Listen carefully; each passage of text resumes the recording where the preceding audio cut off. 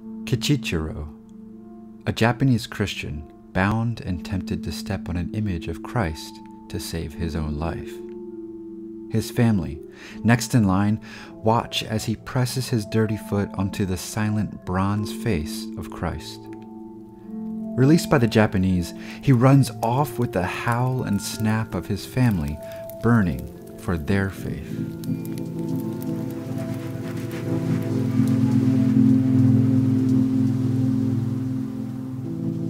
This is the central focus of Martin Scorsese's Silence. Not specifically Kichichiro, though he recurs throughout the film, and so does his consistent dance between repentance and rejection. But the film looks at the nature of faith, stripping its characters of everything but the beating of their hearts, and asks, without the support of the church, without the comforts of home, without even the voice or presence of God, can the silence of faith persist amongst cruelty? Silence lays hands on its audience, dragging them along a journey that tests the antiseptic, abstract theology of two young 17th century Jesuit priests. They naively search Japan for their missing teacher, Father Ferreira, who is rumored to have apostatized or publicly rejected the faith.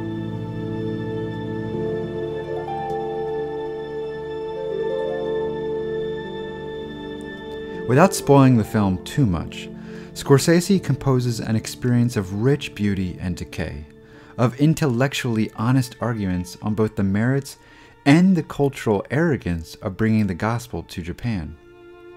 The Japanese are portrayed as both brutal murderers of their Christian countrymen or as analytical patriots, committed to expelling this Christian distortion of their ancient culture. The Kichichiro character demonstrates the complexity of faith. He continually rejects Christ out of what he calls his own weakness. Andrew Garfield's father Rodriguez eventually comes to despise Kichichiro, especially after he betrays him to the Japanese inquisitor. Yet, while wrestling with his own disgust for Kichichiro, Rodriguez offers the words of forgiveness, playing his role, acting out in faith for forgiveness that he cannot understand.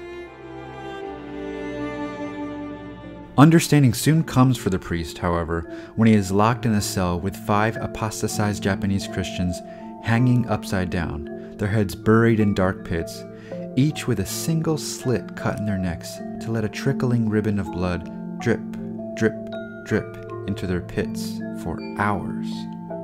And as they moan and hiss, Rodriguez wrestles in prayer, begging for God to speak to this cruelty.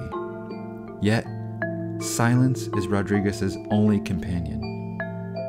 And as Rodriguez is offered the choice to save the tortured Christians by apostatizing, we realize that Christ suffered horribly to absolve even those who would partake in this public formality. The film reduces faith to the intensity of the internal, to the silence of a single mind alone. It's claustrophobic and frustrating for Rodriguez. And as his foot hangs above an image of Christ, he is forced to ask whether his faith can withstand the silence of being entirely hidden now from his public life. And we are forced to ask whether faith can flourish in the presence of a silent God.